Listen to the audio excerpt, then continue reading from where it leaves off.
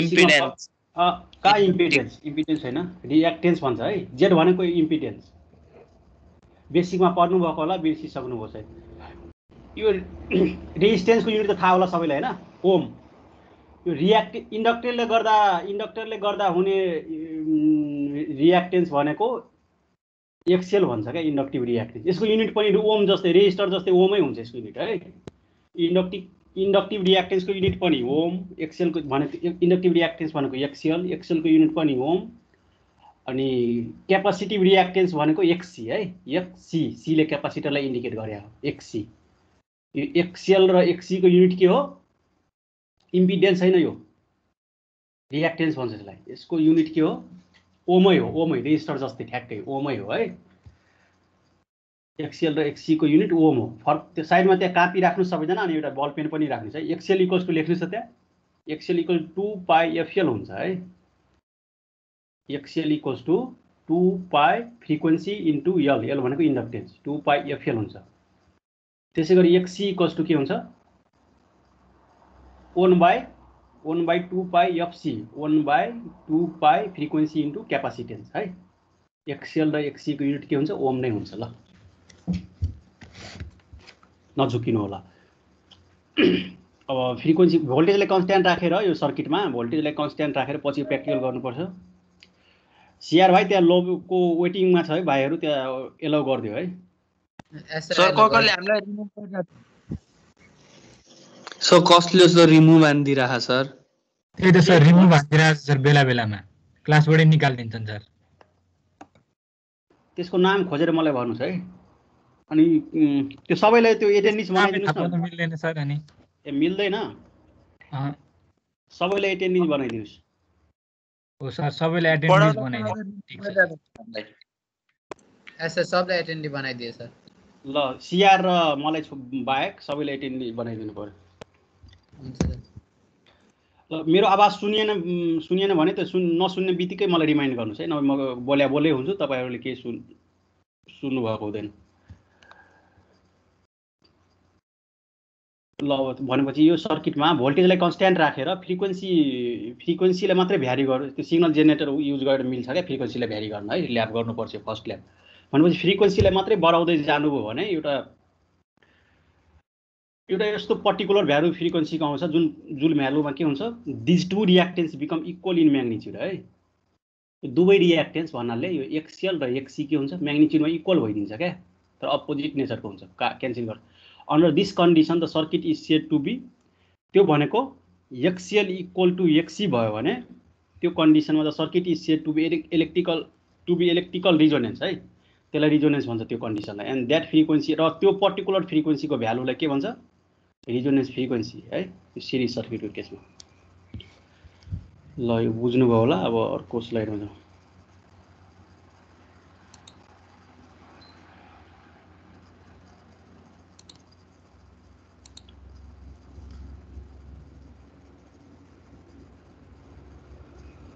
बुझ्नुभयो त्यो फ्रिक्वेन्सीको त्यो पर्टिकुलर भ्यालु जसको करस्पोन्डिङमा के हुन्छ एक्सएल इक्वल टु एक्ससी भइदिन्छ क्या है अनि एक्सएल इक्वल टु एक्ससी भयो भने दुवैको नेचर फेरि अपोजिट हुन्छ क्यापासिटर इन्डक्टरको जहिले पनि भनौँ एक अर्कालाई क्यान्सल गर्छ क्या यसले क्यान्सल गरिसकेपछि के भयो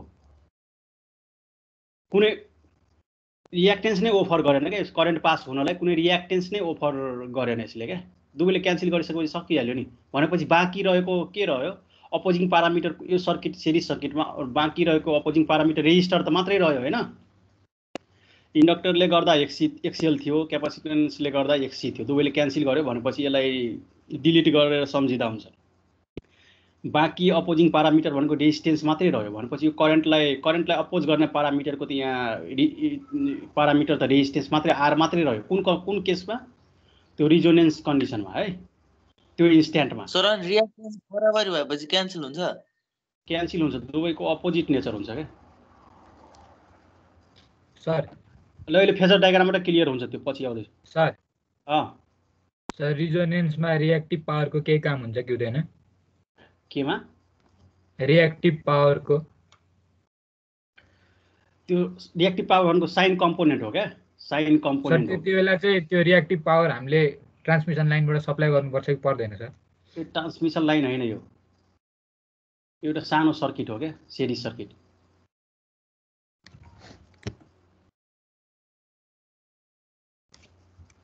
रिएक्टिभ पावर भनेको के होइन, करेन्टको के भन्छ साइन कम्पोनेन्ट हो मात्रै है, आई साइन फाइ।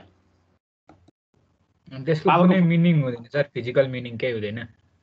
कसको? रिएक्टिभ पावरको हुन्छ नि फिजिकल मिनिङ। हो त्यति बेला भएछ।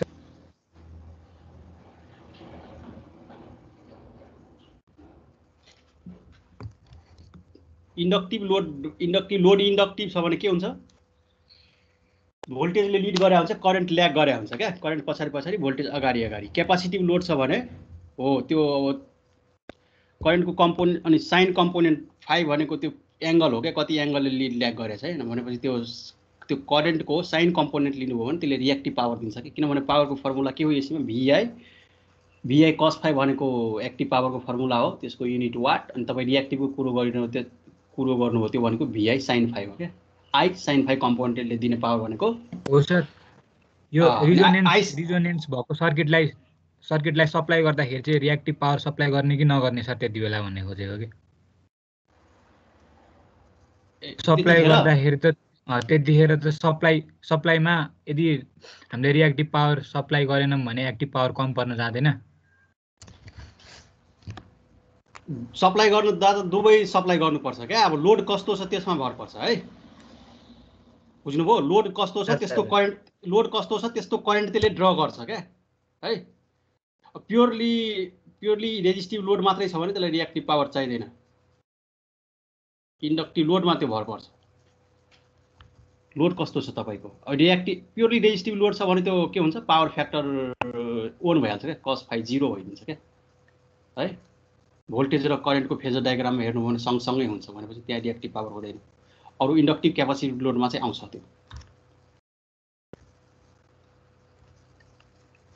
त्यो लोडमा भर पर्छ, रिएक्टिभ पावर त्यसले कन्ज्युम गरेछ कि छैन। सप्लाई त दुवै सप्लाई गरे हुन्छ, त्यो ड्र गर्ने कुरो चाहिँ त्यो लोड कुन नेचरको छ त्यसमा भर पर्छ है। यदि त्यहाँ त्यसले ड्र गरेको करेन्टमा I sin फाइ कम्पोनेन्ट छ भने के बुझ्नु पर्यो, रिएक्टिभ पावर पनि लिएको।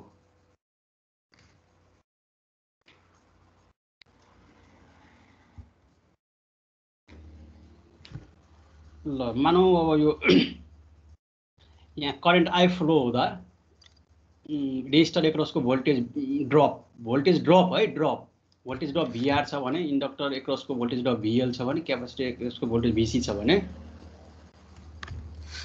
त्यसले यो इन्डिकेट गर्यो यसरी है। अनि series resonance circuit are one of the most important circuit use in electrical and electronic circuit है। यसको इम्पोर्टेन्स छ, एप्लिकेसन छ यसको। They can be found in various form such as in AC filter, AC main फिल्टरहरू design गर्दा यो यस्तो series circuit use गरे हुन्छ क्या, नोइज फिल्टरहरू हो। अनि also in radio and TV tuning circuit, यो रेडियो एन्ड टिभी ट्युनिङ सर्किटमा पनि यो रिजोनेन्स गराएर त्यो समातिएको 96.1 कान्तिपुर एफएम भन्छ नि, हो त्यो रिजोनेन्स गराएको क्या खासमा।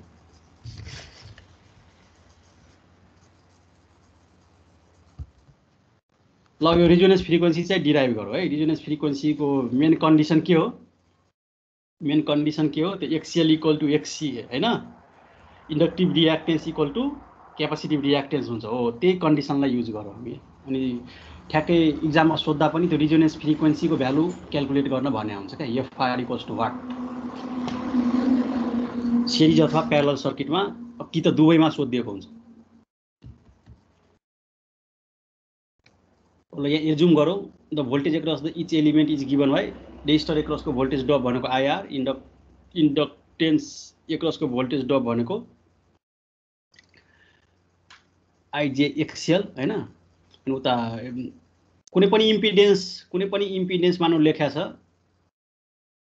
2 + j3 भनेको इम्पिडेन्स यस्तै फर्ममा लेख्या हुन्छ होइन, 2 + j3 अथवा 3 अथवा 4 लेख्या छ भने 2 + j4 लेख्या छ भने के बुझ्नु पर्यो, बिचमा प्लस छ भने के बुझ्नु पर्यो, त्यो j4 भनेको के हो, प्लस छ भने इन्डक्टिभ रियाक्टेन्स है, त्यहाँ माइनस छ भने के बुझ्नु पर्यो, त्यो एक्सी हो, क्यापासिटिभ रियाक्टेन्स हो है। त्यो साइनले त्यो इन्डिकेट गर्यो है। इम्पिडेन्स त त्यहाँ बेसिकमा पनि पढ्नु भएको होला। अब यो त्यसो भिएल भनेको voltage drop across the inductor हो क्या, त्यो भनेको आई जे एक्सएल। त्यसै गरी भिसी voltage drop across the capacitor भनेको माइनस आई जे एक्ससी है।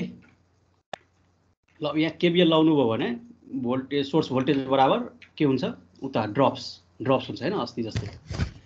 भनेपछि भी इक्वल्स टु यो यसको भ्यालु राख्नुस् यहाँ, अनि यो भनेको खासमा के हो आइजेड हो हैन, किनभने इम्पिडेन्स के को फर्ममा हुन्छ आर प्लस के इन्डक्टिभ रिएक्टेन्स अथवा क्यापासिटिभ रिएक्टेन्स हैन। माइनसले क्यापासिटिभ रिएक्टेन्सले इन्डिकेट गरे हो, प्लस छ भने साइन के बुझ्नु पर्यो त्यो इन्डक्टिभ रिएक्टेन्स हो। भनेपछि भी इक्वल्स टु आइजेड हो यो हैन। भनेपछि यहाँबाट करेन्ट कति आयो, करेन्ट भनेको भी बाई जेड, जेडलाई तल राख्नुस् यहाँ हैन। अब यहाँ यतातिर राइट साइड जाउँ त, इक्वेसन फर्स्ट हेर्नु त। अनि यहाँ एक्सएल र हामीले थाहा छ के एक्सएल र एक्सी को भ्यालु त थाहा छ। एक्सएल भनेको के हो ओमेगा एल, ओमेगा भनेको 2 पाई एफ हैन। भनेपछि एक्सएल त्यहाँ कापी पनि राख्नुस् है साइडमा। एक्सएल भनेको 2 पाई एफ, ओमेगा एल भनेको 2 पाई एफ एल हो। त्यसै गरी एक्सी भनेको 1 by omega C, 1 by omega C भनेको 2 पाई एफसी। भनेपछि XC equals to 1 by 2 pie FC अथवा 2 पाई ओमेगा सी हैन, किनभने ओमेगा भनेको 2 पाई एफ हो, 2 पाई एफ हो है ओमेगा भनेको एंगुलर फ्रिक्वेन्सी। ल भनेपछि आई को एक्सप्रेसन यो हो है। अब दस करेन्ट यो एक्सप्रेसनले के इन्डिकेट गर्छ त, आई को एक्सप्रेसन हो यो एक्सप्रेसनले के इन्डिकेट गर्छ त करेन्ट फ्रिक्वेन्सीसँग डिपेन्डेन्ट छ भनेको हैन। करेन्ट आई भनेको त करेन्ट भनेको फ्रिक्वेन्सीसँग डिपेन्डेन्ट। किन फ्रिक्वेन्सीसँग डिपेन्डेन्ट छ भने किनभने ओमेगा छ हैन। ओमेगा भनेको के हो 2 पाई एफ हो, एफ भनेको फ्रिक्वेन्सी हो हैन। भनेपछि जहाँ जहाँ ओमेगा छ त्यहाँ त्यहाँ एफ छ क्या। भनेपछि करेन्ट केसँग डिपेन्डेन्ट छ फ्रिक्वेन्सीसँग डिपेन्डेन्ट छ है। The inductive and क्यापासिटिभ reactance are given by यो त थाहा छैन, मैले अघि भनिसकेँ। ल कहाँ गयो आयो हैन, स्लाइड नम्बर 24 आयो sir. XL equals to 2 pie FL, equation 2 XC equal to 1 by 2 pie FC है। अब यो इक्वेसन 2 र 3 बाट we see that both inductive reactance XL and क्यापासिटिभ reactance XC depends upon frequency. मैले भनिसकेँ हैन, दुवैको टर्म एक्सप्रेसनमा एफ छ। F at very low frequency, अब एफ को भ्यालु कम भयो भने के हुन्छ एक्सी भनेको हाई हुन्छ हैन, हायर भ्यालु हुन्छ है। Will be high and XL will be लो हैन, किनभने एउटा इन्भर्सली प्रोपोर्सनल छ अर्को डाइरेक्टली प्रोपोर्सनल छ। यो त फिल्टरको जस्तो छ। As frequency increases XC decreases and XL increases है। There will be a frequency at, तर एउटा पर्टिकुलर यस्तो फ्रिक्वेन्सी हुन्छ जुन इन्स्ट्यान्टमा के हुन्छ यो एक्सी इक्वल्स टु एक्सएल भइदिन्छ क्या है, बराबर हुन्छ बराबर। अनि त्यो फ्रिक्वेन्सी भनेको त्यो पर्टिकुलर फ्रिक्वेन्सी भनेको रिजोनेन्स फ्रिक्वेन्सी हो है। This frequency is non as रिजोनेन्स frequency and the circuit is shed to be at रिजोनेन्स है। अब त्यो इन्स्ट्यान्टमा circuit is at resonance condition भन्न पाइयो है। यहाँसम्म बुझिन्छ होला यो सर। अनि एफआर को होइन नि के चाहिँ आउँदैछ। अब त्यो इक्वेटै गरेका छैन त हामी, अब एकछिनपछि इक्वेट गर्ने है। तर कन्क्लुजन ड्र गरौँ। रिजोनेन्स सेरी रेजोनेन्सबाट के कन्क्लुजन ड्र गर्न पाइयो त एक्सएल इक्वल्स टु एक्सी हुन्छ भन्ने कुरो थाहा भयो क्या। भनेपछि XL minus XC equals to 0 हो हैन। एक्सएल इक्वल्स टु एक्सी भयो भने त्यो यतापट्टि ल्याउनु भयो भने के हो 0 हो। भनेपछि नेट रिएक्टेन्स 0 हो है, नेट रिएक्टेन्स 0 हो हैन। एक्सएल र एक्सी को नेट रिएक्सन 0 भयो अनि 0 भयो भनेपछि त्यो नेगेटिभ रहेछ, एउटा क्यान्सल हो। त्यसो त्यो सर्किटको इम्पिडेन्स कति रह्यो त अब बाँकी एक्सएल आर मात्रै रह्यो है। भनेपछि इम्पिडेन्स भनेको त आर प्लस जेएक्स लेख्न पाइन्छ नि। अब त्यो जेएक्स वाला टर्मै 0 छ भने इम्पिडेन्स इक्वल टु आर मात्रै भयो हैन। प्लस पछिको अथवा माइनस पछिको उतापट्टिको टर्म रहेन बाँकी हैन, केही पनि छैन रिएक्टेन्स। भनेपछि त्यो सर्किटको नेट रिएक्टेन्स भनेको जेड इक्वल्स टु आर जतिको मात्रै भयो है। सो करेन्ट विल बी, अब रिएक्टेन्सै कम भयो इम्पिडेन्सै कम भयो भने उता रिएक्टेन्स र क्यापेसिटेन्सले गर्दा छैन, कुनै पनि अपोजिसन छैन भनेपछि रिएक्टेन्स छैन भनेपछि करेन्ट त त्यहाँबाट एकदम हाई बग्ने भयो, किनभने रेजिस्टरमा आर मात्रै छ, आरको रोल मात्रै छ त्यहाँ है।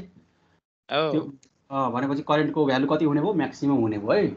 Current will be maximum and given by त्यो सप्लाई भोल्टेज बाई त्यो रेजिस्टेन्सको भ्यालु है। अब circuit behaves like purely resistive होइन। अब सर्किट कस्तो बिहेभ गर्यो? इन्डक्टेन्स र क्यापासिटेन्स हुँदै पनि त्यो सर्किट प्योरली रेजिस्टिभ जस्तो बिहेभ गर्यो भनेपछि कुनै पनि सर्किट प्योरली रेजिस्टिभ छ भने त्यहाँ भोल्टेज र करेन्ट के हुन्छ? सँगसँगै गएको हुन्छ फेजर डायग्राममा होइन, ओभरल्याप भएको हुन्छ ठ्याक्कै है। कुनै फेज डिफ्रेन्स हुँदैन, फाइको भ्यालु 0 हुन्छ। त्यो भनेको पावर फ्याक्टर 1 हो, किनभने पावर फ्याक्टर भनेको cos फाइ हो, cos 0 भनेको 1। ल phase angle between the voltage and current will be 0 मैले भनिसकेँ। So power factor will be unity, यो थाहा छ सबैलाई। अब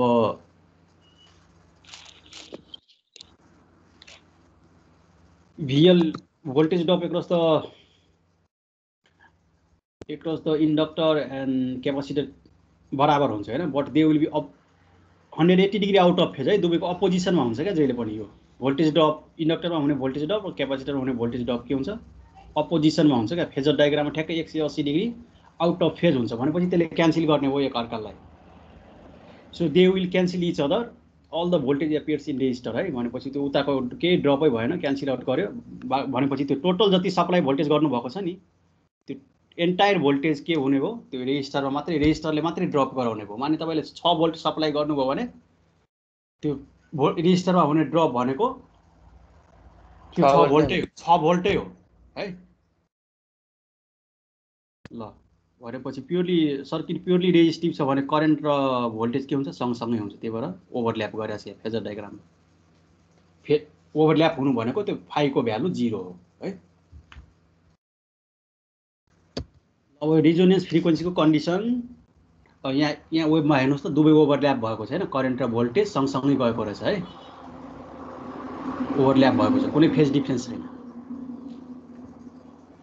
अब यो रेजोनेन्सको कन्डिसन के थाहा छ हामीलाई? एक्सिएल इक्वल्स टु एक्सी भयो भने मात्रै त्यो रेजोनेन्स हुन्छ है। भनेपछि यही लजिक, यही एक्सप्रेसनलाई युटिलाइज गर्नु पर्यो। भनेपछि XEN equals to XC XEN equals to XC गर्नुहोस् भनेपछि एक्सिएल इक्वल्स टु के हो?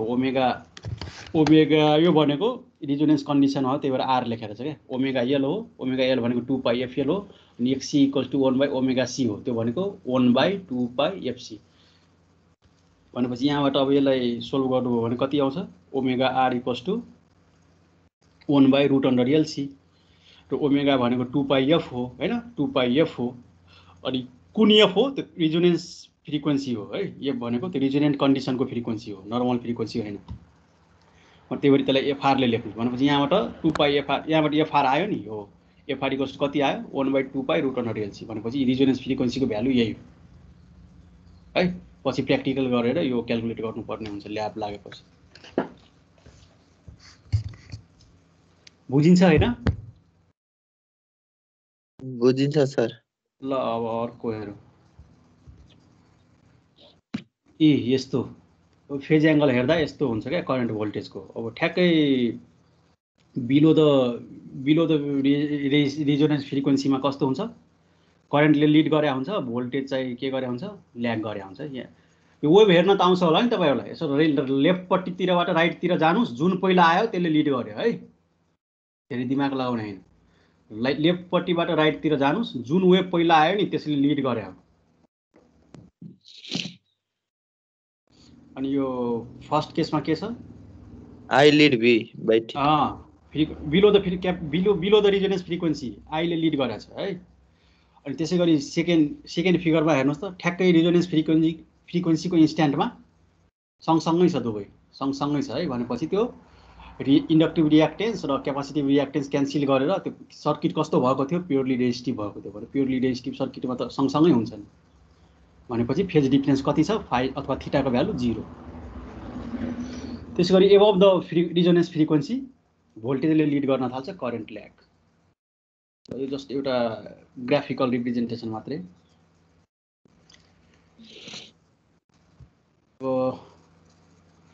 एउटा रेजोनेन्स कर्भ भन्ने हुन्छ क्या, त्यहाँबाट ब्यान्डविथ क्यालकुलेट गर्न मिल्छ। सर ब्यान्डविड्थ भने के हो खासमा? म अहिले देखाउँछु यहाँ। ब्यान्डविड्थ भनेको एउटा फ्रिक्वेन्सीको एउटा सर्टेन रेन्ज हो। हेलो सर, त्यो अगाडिको डायग्राममा देखाउनु भएको थियो नि फेज डिफरेन्सको कर्भ, त्यो सधैँ त्यही हुन्छ सर? यसको अपोजिट हुन सक्दैन? अरू कुन कन्डिसन हुन सक्छ त?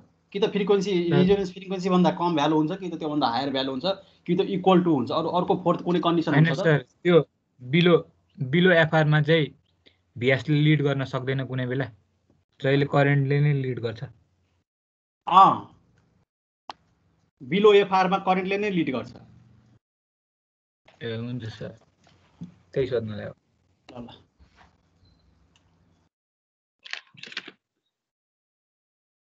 यो अर्को स्लाइड नम्बर 28 हेर्नुहोस् त। यो ब्यान्डविड्थ भनेको एउटा सर्टेन फ्रिक्वेन्सीको रेन्ज हो क्या है, एउटा रेन्ज इन्टरभल हो, इन्टरभल। यो फिगरमा ब्यान्डविड्थ भनेको यो फिगर हेर्नुहोस् त, फिगर ब्यान्डविड्थ भनेको यहाँ प्लटमा हेर्नुहोस् त, प्लटमा त्यो कर्भमा F1 देखि F2 को जुन विड्थ छ नि, F1 to F2 त्यो भनेको ब्यान्डविड्थ हो क्या।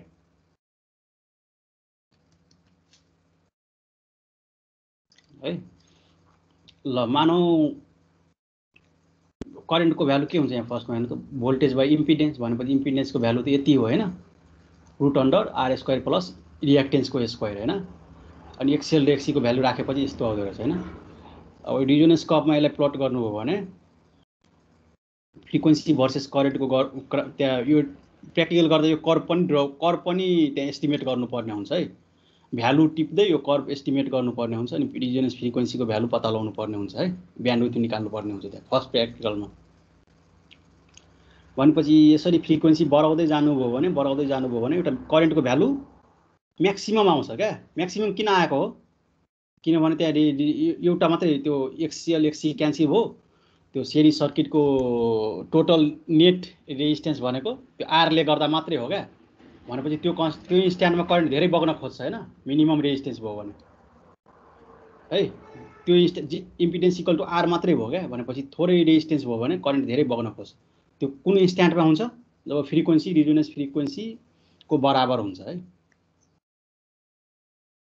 भनेपछि यो पिक भ्यालु करेन्ट जुन छ नि I not equals to V/R, त्यो रिजोनेन्सको केसमा हो है। रिजोनेन्स फ्रिक्वेन्सी जति बेला म्याक्सिमम हुन्छ त्यति बेला चाहिँ रिजोनेन्स भयो नि सर? त्यति बेला त्यसपछि भ्यालु घट्न थाल्छ करेन्टको। अनि बुझ्नु पर्यो के रिजोनेन्स फ्रिक्वेन्सीले एक्सिड गर्यो फ्रिक्वेन्सीले, हाम्रो सप्लाई फ्रिक्वेन्सीले एउटा भ्यारिएबल फ्रिक्वेन्सी सप्लाई हुन्छ क्या ल्याबमा, सिग्नल जेनेरेटर भनेर है। गर्दाखेरि म्याक्सिमम पोइन्ट भनेको एउटा ठाउँमा मात्र आउँछ? एउटा ठाउँमा मात्रै आउँछ। त्यसपछि घट्न थाल्छ यसरी ठ्याक्कै कर्भ जस्तो है, बढ्छ पिक भ्यालु आउँछ, त्यसपछि फेरि घट्न थाल्छ है। अनि त्यो पिक भ्यालुलाई के बुझ्नु पर्यो? हो त्यो रिजोनेन्स फ्रिक्वेन्सीको करस्पोन्डिङ करेन्ट हो क्या, त्यो भनेको V/R हुन्छ है। अब यो करेन्टको भ्यालु लिनुस्, कति लिनुस्? ठ्याक्कै यो कर्भबाट ठ्याक्कै I नट बाई यो पिक I नट भनेको पिक करेन्ट क्या। म्याक्सिमम करेन्टलाई √2 ले डिभाइड गरेर जुन भ्यालु आउँछ नि, त्यो यो कर्भमा खोज्नुस् है। एकापट्टि पनि खोज्नुस्, अर्कोपट्टि पनि खोज्नुस् है। भनेपछि त्यसको करस्पोन्डिङ जुन फ्रिक्वेन्सी हुन्छ नि, हो त्यो दुवै फ्रिक्वेन्सीको जुन विड्थ हुन्छ नि, त्यसलाई ब्यान्डविड्थ भन्छ क्या। यो आरएमएस भ्यालुको करस्पोन्डिङ भ्यालुहरू यहाँ प्लटमा हेर्नुस् त।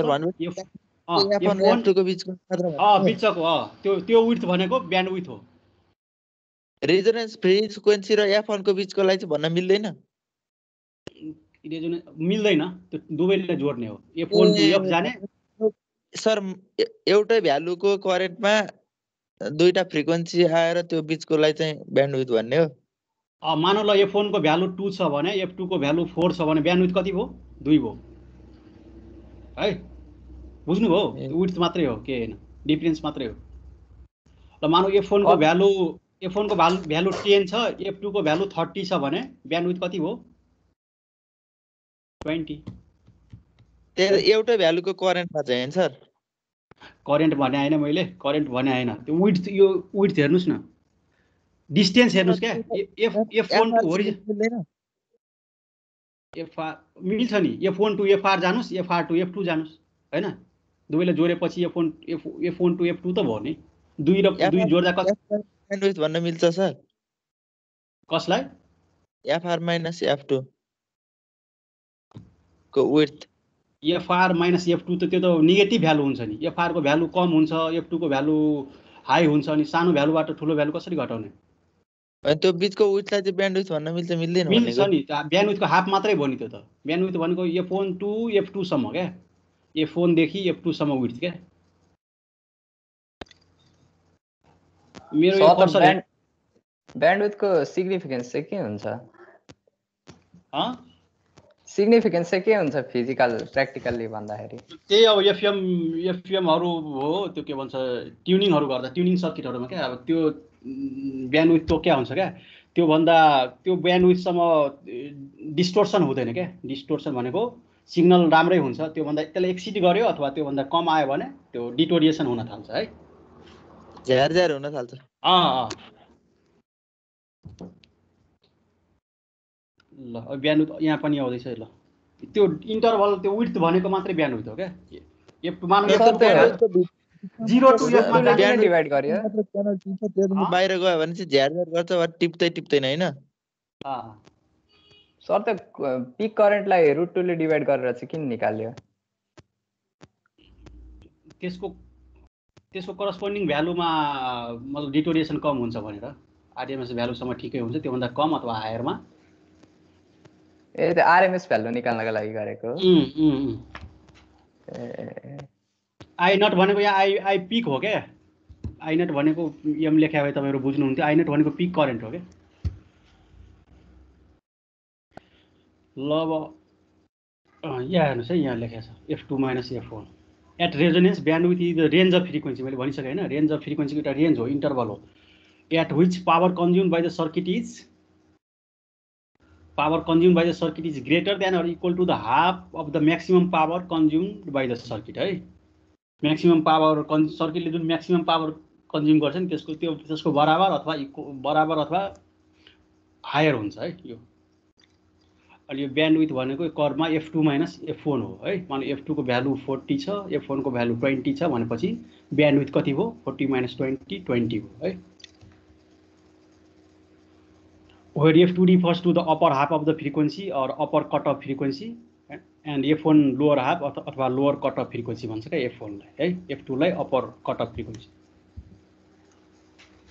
यो थियो सेरिज आरएलसी सर्किटको केस है। अब प्यारललको पनि यस्तै छ, प्यारलल पनि हेरौँ। अब ब्यान्डविड्थको फर्मुला यो डिराइभ गर्न मिल्छ क्या, ब्यान्डविड्थ इक्वल्स टु कति आउँछ डिराइभ गर्नुभयो भने गरिराख्नु पर्दैन, यसको न्युमेरिकल यो ठ्याक्कै फर्मुला सम्झिनु पर्यो है। डेरिभेसन हेर्न मन लाग्यो भने त्यो बुकमा छ, हेर्नु होला। ब्यान्डविड्थको कति हुन्छ यसको भ्यालु प्यारामिटरको टर्ममा, आर र एल को टर्ममा, bandwidth equals to F2 minus F1 हो, त त्यो भनेको R/2 पाई एल हो, R/2 पाई एल है ब्यान्डविड्थको फर्मुला, R/2 पाई एल। अब यो त्यो कर्भ हेर्नुभयो, कर्भ हेरेर के लेख्न मिल्छ? FR minus F1 equals to F2 minus F1/2 भनेपछि FR minus F1 equals to F2 minus F1 भनेको त ब्यान्डविड्थ हो, त्यसको ठाउँमा R/2 पाई एल लेख्न पायो भनेपछि त्यति डिभाइडेड बाइ 2 भनेपछि F1 इक्वल्स टु यति हुन्छ क्या, FR minus R/4 pi L हुन्छ। त्यसै गरी त्यो कर्भ हेर्दै F2 minus FR equals to F2 minus F1/2 हुन्छ, अनि F2 minus F1 त खासमा ब्यान्डविड्थ हो भनेपछि त्यसको ठाउँमा R/2 पाई एल राख्नुभयो भने त्यो 2 माथि गयो भने 4 पाई एल बनाउँछ त्यसले हैन, भनेपछि F2 equals to FR plus R/4 pi L है। ल F1 को पनि एक्सप्रेसन आयो, F2 को पनि आयो, ब्यान्डविड्थको पनि आयो है। अब प्यारलल रेजोनेन्स डिस्कस गरौँ। एउटा क्वालिटी फ्याक्टर भन्ने टर्म हुन्छ है, क्वालिटी फ्याक्टर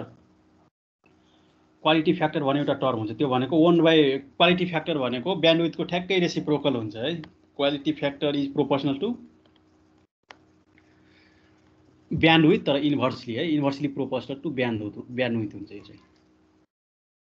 क्वालिटी फ्याक्टर बढी हुनु राम्रो हो है, क्वालिटी फ्याक्टर हायर भ्यालु राम्रो हो भनेपछि quality factor is a figure of merit for a resonance device such as LCR circuit. Quality factor measures the sharpness of the resonance है, कतिको शार्प छ सर भनेको क्वालिटी फ्याक्टर के हो खासमा? क्वालिटी फ्याक्टरको मिनिङ के हो? रिएक्टेन्स बाइ रेजिस्टेन्स हो। अनि त्यसको फिजिकल मिनिङ चाहिँ भन्न खोजेको। शार्पनेस क्या, डिस्टोर्सन कम भनेको शार्पनेस। अब त्यो रेडियो टिभी केसमा त्यो सिग्नल एकदम शार्प आउनु भनेको है। क्वालिटी फ्याक्टर भनेपछि राम्रो हुनु राम्रो हो, हायर हुनु राम्रो हो। अब क्वालिटी फ्याक्टर भनेको tan 5 हो क्या खासमा, tan 5 हो। tan 5 भनेको रिएक्टेन्स बाइ रेजिस्टेन्स हो। त्यो भनेको reactance inductive reactance by resistance हो है। अनि इन्डक्टिभ रिएक्टेन्स भनेको ओमेगा एल हो, त्यो बाइ आर। यसरी गर्छ भनेपछि क्वालिटी फ्याक्टर भनेको ओमेगा एल। अब क्वालिटी फ्याक्टर रेजोनेन्स कन्डिसनमा कति हुन्छ त्यसो भयो? यो त नर्मल कन्डिसनमा हो। रेजोनेन्स कन्डिसनमा ओमेगाको ठाउँमा ओमेगा आर राख्नु पर्यो होइन। भनेपछि क्वालिटी फ्याक्टर क्युआर भनेको quality factor at resonance condition भनेको omega R L by are. ओमेगाको ठाउँमा 2 पाइ एफआर राख्नुहोस् अनि यहाँबाट यसलाई डिराइभ गर्दै जानुहोस् भने कति आउँछ? 2 पाइ एफआर एल बाइ आर भनेपछि दुवैलाई न्युमरेटर डिनोमिनेटरलाई 2 पाइ एलले डिभाइड गर्नुभयो भने खासमा किन गरे हो? यो ब्यान्डविथको एक्सप्रेसन ल्याउनको लागि के।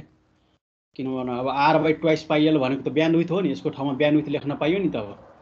भनेपछि ब्यान्डविथ आर बाइ ट्वाइस पाइ एलको ठाउँमा ब्यान्डविथ लेख्न पाइयो नि, त्यो भनेको F2 - F1 भनेपछि यहाँ त 2 पाइ एल काट्यो है न्युमरेटरमा। भनेपछि कति भनेपछि एफआर बाइ ब्यान्डविथ मात्रै रह्यो। भनेपछि यो एक्सप्रेसनले के इन्डिकेट गर्छ? Quality factor at resonance is inversely proportional to bandwidth है। भनेपछि bandwidth is inversely related to the quality factor at resonance. ल अब प्यारललको हेरौँ। एउटा कुरा हो, यो पनि इम्पोर्टेन्ट छ। यो रेजोनेन्स कन्डिसनमा करेन्टको भ्यालु के यसरी बढ्छ होइन त? यो कर्भ पनि तपाईँहरूले ड्र गर्नुपर्छ पछि प्र्याक्टिकल गर्दा। फ्रिक्वेन्सी बढाउँदै जानुभयो भने त्यो रेजिस्टर जुन युज गर्नुहुन्छ नि रेजिस्टर, हजुर रेजिस्टरको भ्यालु त्यही भएर एकदम सानो लिनुभयो भने, यस्तो एकदमै सानो भ्यालु रोज्नु भएको छ भने, चुज गर्नुभएको छ भने प्र्याक्टिकल गर्दा त्यहाँ यस्तो करेन्ट भ्यालु एकदम इन्फिनाइटतिर जान खोज्छ क्या, एकदम हाई है, यस्तो पिक हुन खोज्छ। भनेपछि तपाईँको कर्भ यस्तो स्मुथ आयो भने, स्मुथ आयो होरिजन्टल लाइन जस्तो आयो भने के गर्नु पर्यो? रेजिस्टरको भ्यालु कम गर्दै लानु पर्यो क्या। अनि यस्तो पिक आउँछ त्यसपछि है। कुन कन्डिसनमा पिक आउँछ? त्यो रेजोनेन्स फ्रिक्वेन्सी पुगिसक्दा पिक आउँछ। त्यो पुगेको इन्स्ट्यान्टमा पिक आउँछ यस्तो। मिडियम रेटिङको रेजिस्टर युज गर्नुभएको छ भने यस्तो कर्भ आउँछ, थोरै पिक आउँछ। एकदमै हायर भ्यालुको रेजिस्टेन्स युज गर्नुभएको छ भने यो पिक आउँदैन। अनि सानो रेजिस्टर युज गर्नुभएको छ भने एकदम पिक आउँछ यस्तो ओभरसुट जस्तो।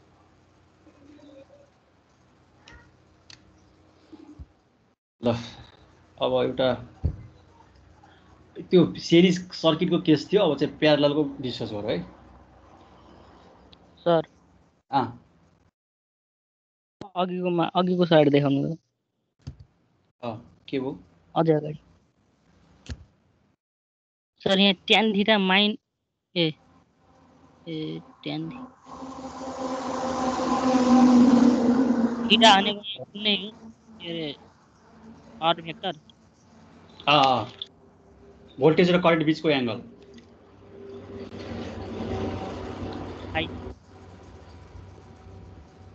फाइ जस्तो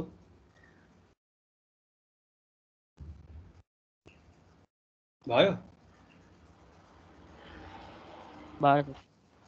हो गया सर, हो गया। अब अर्को प्यारलल सर्किट डिस्कस गरौँ है। अब आरएलसी प्यारलल सर्किट।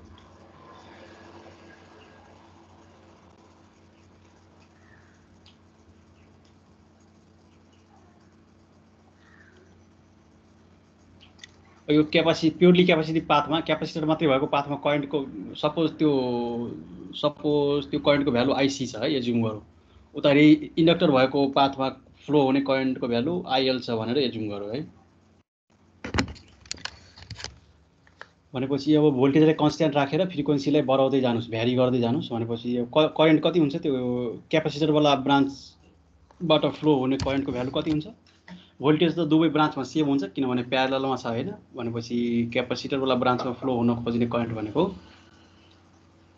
V/ZC जेडमा त ZC भनेको त के हो -JXC किनभने रेजिस्टर छैन हैन रेजिस्टर आर रेजिस्टर भएको भने रेजिस्टर भएको भए R - JXC हुन्थ्यो तर यहाँ रेजिस्टर छैन त्यो पाथमा हैन प्योरली क्यापेसिटी पाथ हो भनेपछि यसलाई पोलर फर्ममा लेख्नु हो भने कति हुन्छ V/XC एंगल -90 डिग्री हैन प्योरली क्यापेसिटी भएकोले गर्दा -90 है प्योरली क्यापेसिटीमा के हुन्छ भोल्टेजले के गरे हुन्छ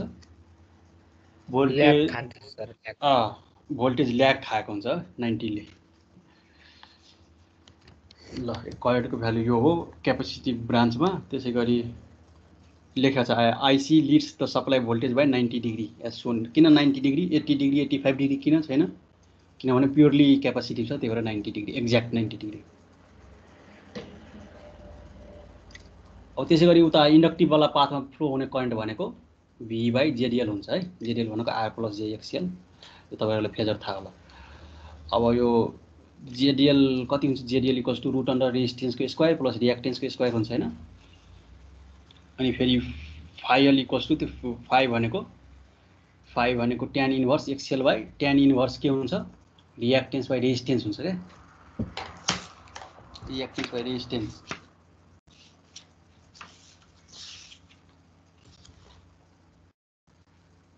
अनि 10 IL lakhs the supply voltage हैन IL current inductor through flow हुने करेन्टले के गर्न्छ ल्याग गरे हुन्छ भोल्टेजलाई है ल्याग गरे हुन्छ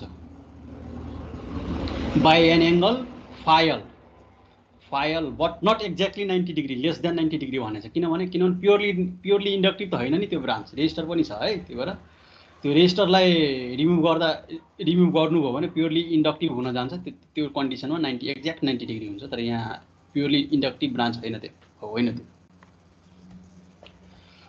ल अब भनेपछि यसैले फेजरमा हेर्नुभयो भने फेजर डायग्राममा हेर्नुभयो भने रेजिस्टरले त केही ल्याग लिड गर्दा हुँदैन हैन र गराउँदैन त्यसको केही रोल हुँदैन इन्डक्टरको मात्रै त्यो लीड ल्याग गराउने रोल भनेको त्यो इन्डक्टरको मात्रै हो ए अनि प्योरली इन्डक्टिभ चाहिँ कसरी भयो सर फेरि भन्दिनु एकचोटी प्योरली इन्डक्टिभ चाहिँ कसरी भएन भनेको सेरिजमा त्यसको सेरिजमा रेजिस्टर छ नि सेरिजमा कुनै रेजिस्टेन्स हुनु भएन क्या प्योरली इन्डक्टिभ हुनलाई इन्डक्टिभ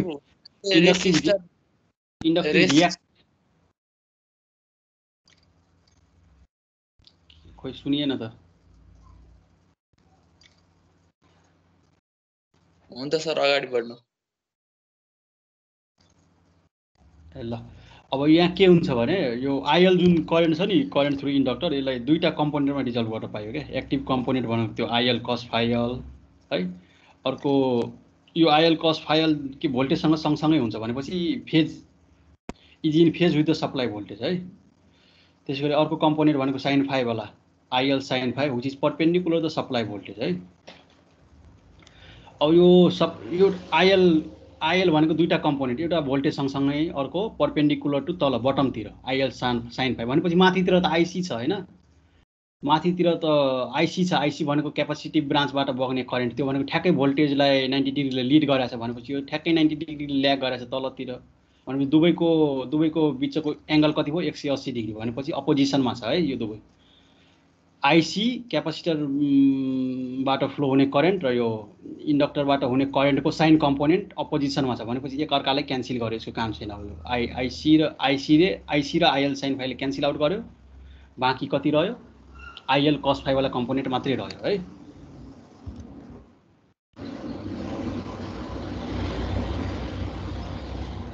अब यहाँ हेर्नुस् अघिकै फिगर हो यो प्याराग्राफ हेर्नुस् त बोथ भर्टिकल कम्पोनेन्ट आइसी and IL sign phi are function of the frequency है by changing the frequency we can भ्यारी this to component है यो फ्रिक्वेन्सीलाई चेन्ज गरेर त्यो यसको भ्यालुलाई चेन्ज गर्न पाइन्छ भनेको द फ्रिक्वेन्सी एट विच ठ्याक्कै आइसी इक्वल्स टु आइएल साइन फाइ भयो भने हैन ठ्याक्कै अपोजिसन भयो भने इज नट त्यो कन्डिसन भनेको रिजोनेन्स कन्डिसन हो क्या र त्यो कन्डिसनमा सर्किटलाई के भन्छ सर्किट इज एट रिजोनेन्स फ्रिक्वेन्सी ठ्याक्कै रिजोनेन्स फ्रिक्वेन्सी भयो भने आइसी इक्वल्स टु आइएल साइन 5 भन्छ हैन साइन 5 हुन्छ but they are 180 degree out of phase छ भनेपछि एकअर्कालाई क्यान्सल गर्ने हो so they will cancel each other hence the resultant current becomes अब कस कम्पोनेन्टवाला मात्रै रह्यो यो दुवैले त क्यान्सल गर्यो एकअर्काले भनेपछि कस कम्पोनेन्टवाला करेन्ट मात्रै रह्यो जुन कि भोल्टेजसँग फेजमा छ है and it will be in phase with voltage भनेपछि अब यो रिजोनेन्सको कन्डिसन के आयो अघि सिरिज रिजोनेन्सको केसमा के आएको थियो एक्सएल इक्वल टु एक्सी तर यहाँ चाहिँ के आयो आइसी इक्वल्स टु आइएल साइन फाइएल है भनेपछि आइसी भनेको त भी भोल्टेज बाई क्यापासिटिभ रियाक्टेन्स हो हैन त्यसै गरी आइएल भनेको भी बाई जेडिएल हो साइन फाइएल भनेको इन्डक्टिभ रियाक्टेन्स बाई इम्पिडेन्स हुन्छ क्या भनेपछि अब यसलाई सोल्भ गर्नुभयो भने भी यता यता काट्यो बाँकी कति रह्यो जेडिएलको square equals to XL XC रह्यो क्या है एक्सएल एक्सी रह्यो हामीलाई के हाम्रो टार्गेट भनेको के हो त्यो रिजोनेन्स फ्रिक्वेन्सीको भ्यालु पत्ता लगाउने क्या अब यसको भ्यालु राख्नुहोस् जेड भनेको त के हुन्छ इम्पिडेन्स भनेको रेजिस्टेन्स प्लस रियाक्टेन्स त्यो अनि एक्सएल भनेको 2πfl त्यो भनेको ओमेगा एल अनि एक्सी भनेको 1/ओमेगा c है अब ओमेगा भनेको त फ्रिक्वेन्सी हो 2πf छ त्यहाँ हैन एफ टर्म छ त्यहाँ भनेपछि त्यहाँबाट अब एफ आउँछ क्या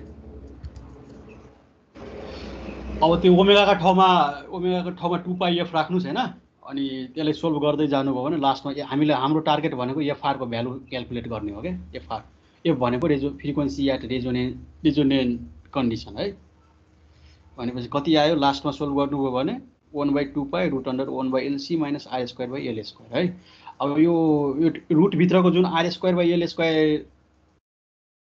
लाई नेग्लेक्ट गर्नुभयो भने त्यो नेग्लेक्ट गर्नु भनेको त्यो रेजिस्टेन्सको भ्यालु एकदमै थोरै युज गर्नुभयो भने हैन यसलाई नेग्लेक्ट गर्नु भनेको त्यो सर्किटमा रेजिस्टेन्सको भ्यालु एकदम थोरै भ्यालु स्मल भ्यालु युज गर्नुभयो भने यसलाई नेग्लेक्ट गर्न पायो क्या भनेपछि फाइनल कति रह्यो त 1/ हायर रेजिस्टेन्स भ्यालुको कन्डिसनमा फ्रिक्वेन्सीको एक्सप्रेसन कति हुने भयो 1/2π√LC है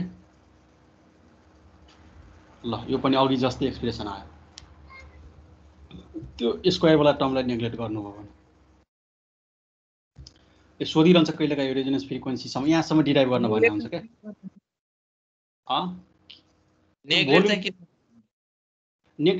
स्मल भ्यालु रेजिस्टरको त्यो स्मल भ्यालु चुज गर्नुभयो भने नेग्लेक्ट गर्न पायो हायर भ्यालु चुज गर्नुभयो भने नेग्लेक्ट गर्न पाइँदैन है त्यसो यो राख्नु पर्यो भनेपछि अनि पहिलेको जब सुरुमा सिरिजमा आए जस्तो आउँदैन सर गरेन भने त हायर भ्यालु चुज गर्नुभएको छ भने सिरिज जस्तो आउँदैन लोअर भ्यालुको लागि मात्रै है लोअर भ्यालुको लागि सिरिज जस्तो हो हायर भ्यालुको लागि होइन है अनि फेरि लोअर भ्यालु लिने बित्तिकै त उता पनि त प्योरली इन्डक्टिभ हुन्छ होला नि त माथिल्लो पात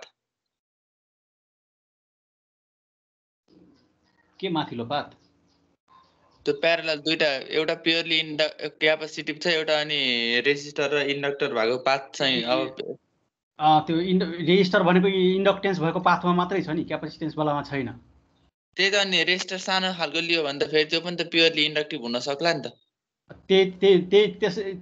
यसले त्यही रिप्रेजेन्ट गरे हो नि त इन्डक्टिभ हुन खोज्यो क्या त्यो भनेको सानो भ्यालु लिनु भनेको इन्डक्टिभ प्योरली इन्डक्टिभ भयो भने इन्डिकेट गरेको यसले चाहिँ है मैले त्यस्तो तिमीले भनेकै कुरो हो यो रेजिस्टरलाई चाहिँ क्यापासिटरसँग सिरिजमा राखेर अनि इन्डक्टरलाई प्यारललमा राख्यो भने कुनै चेन्ज आउँछ कि के त्यस्तै हुन्छ अरे के भन्नु भाइले रेजिस्टर र क्यापासिटरलाई चाहिँ सिरिजमा राख्ने अनि इन्डक्टरलाई प्यारललमा राख्ने के हल्का चेन्ज आउँछ यो अर्को एउटा ब्रान्च प्योरली इन्डक्टिभ हुने भयो यो अर्को चाहिँ प्योरली क्यापासिटिभ हुनु भएन है यो अब अघिसम्म के गरेको थियो आइसीले भोल्टेजलाई ठ्याक्कै 90 डिग्रीले लिड गरेको थियो अब ठ्याक्कै 90 डिग्रीले लिड नगरेर कि स्मलर भ्यालुले लिड गर्छ मानौ 88 89 88 87 त्यसरी है ल त्यो पनि ट्राई गर्नुहोस् त तपाईहरु कस्तो हुन्छ त्यो अपोजिट त भयो नि अघि रेजिस्टर इन्डक्टरसँग थियो अब क्यापासिटरसँग राख्न खोज्नु भएको हैन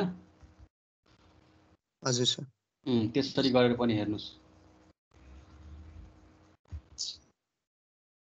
अब ल आजलाई यति गरौँ अर्को दिन यो इनिशियल कन्डिसन भने सुरु गर्नुपर्छ अनि यसले कम्पेयर गरौँ त यसलाई यो सिरिज के कति कुन स्लाइड आएको छ अहिले ल भ्यायो रिभिजन जस्तै थियो अबको च्याप्टर चाहिँ मिस गर्नुभयो भने केही पनि बुझिँदैन है यो सर्किट थ्योरी मैले भनिरहेको छु टाइम दिनुभयो भने एकदम राम्रो छ इन्ट्रेस्टिङ छ बुझिन्छ पनि अब कुनै एउटा च्याप्टर बिचमा मिस भयो भने कुनै क्लास फेरि नेक्स्ट क्लासमा म रिपिट गरिदिँदिनँ अनि बुझिँदैन त्यसपछि गाह्रो हुन्छ यो घोकेर पास गर्ने खालको विषय पनि होइन है त्यो दिमागबाट हटाइदिए हुन्छ कि घोकिहाल्छु नि पछि ग्यापमा त्यस्तो केही पनि होइन बुझ्नु पर्यो रेगुलर क्लास गर्नुभएको छ भने एकदम बुझिन्छ मजाले अब जसको कहिलेकाहीँ इमर्जेन्सी अर्जेन्ट काम परेर छुट्यो भने त्यो भिडियो हेर्नु होला भिडियो रेकर्ड गर्नु होला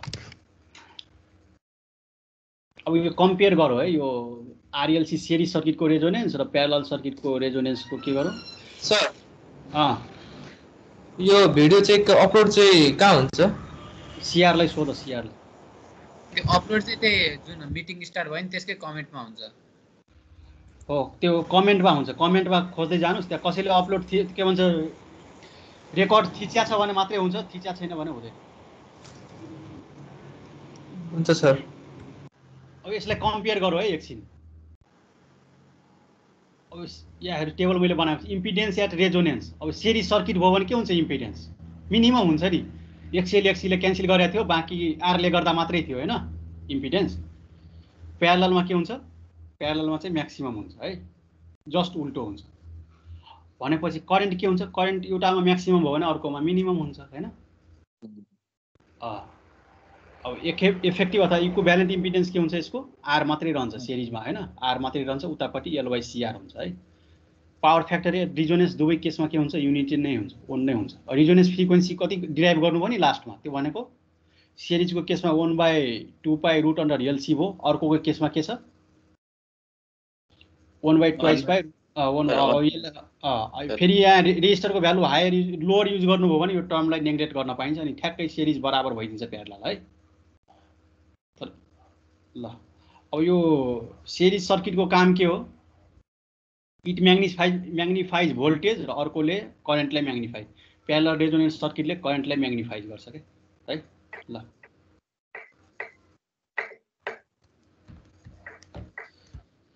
आजलाई यति गरौँ अनि अर्को दिन चाहिँ अब क्लास मिस गर्नु भएन है इनिसियल कन्डिसन डिस्कस गर्छौँ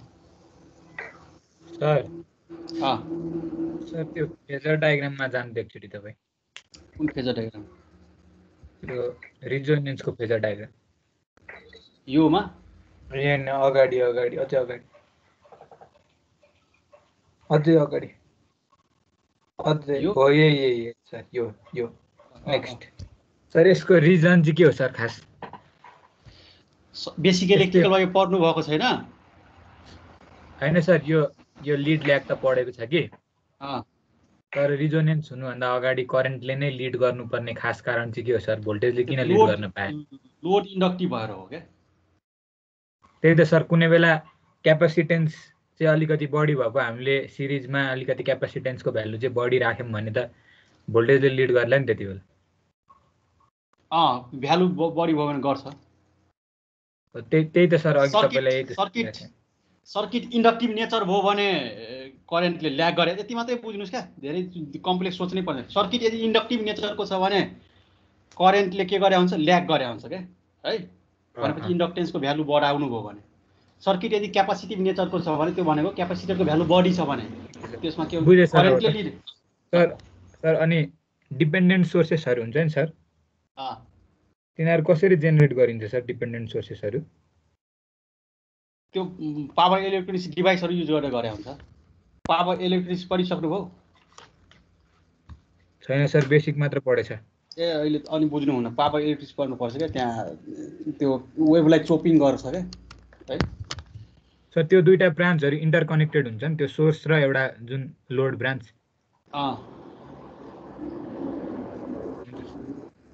त्यो पछि सबै आउँछ डिटेलमा पावर हुन त कम्प्युटरले पावर इलेक्ट्रोनिक्स नै पढ्नु पर्दैन इलेक्ट्रोनिक सर्किटहरू युज गरेर मिल्छ क्या इलेक्ट्रोनिक सर्किटहरू युज गरेर जस्तो वेभ चाहियो त्यस्तो जेनेरेट गर्न मिल्छ क्या है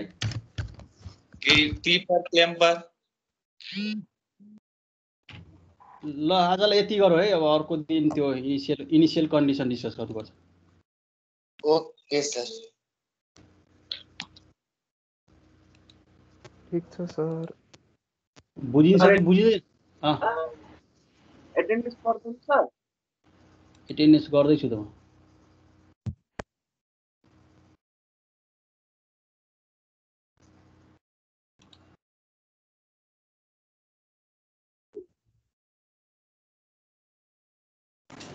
रिकेश रिकेश केना कथी का फोटो धले लिए एटेन्डेन्स को टाइम मा आइदिनु अनि के त एटेन्डेन्स पारी बसेर के गर्ने त नि यहाँ बसेर कुछ जस्तो एउटा आफ्नै काम गर्ने मोबाइल लिएर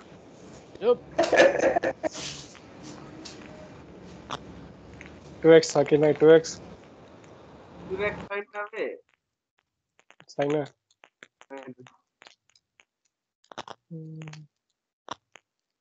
ल आऊ गेममा आऊ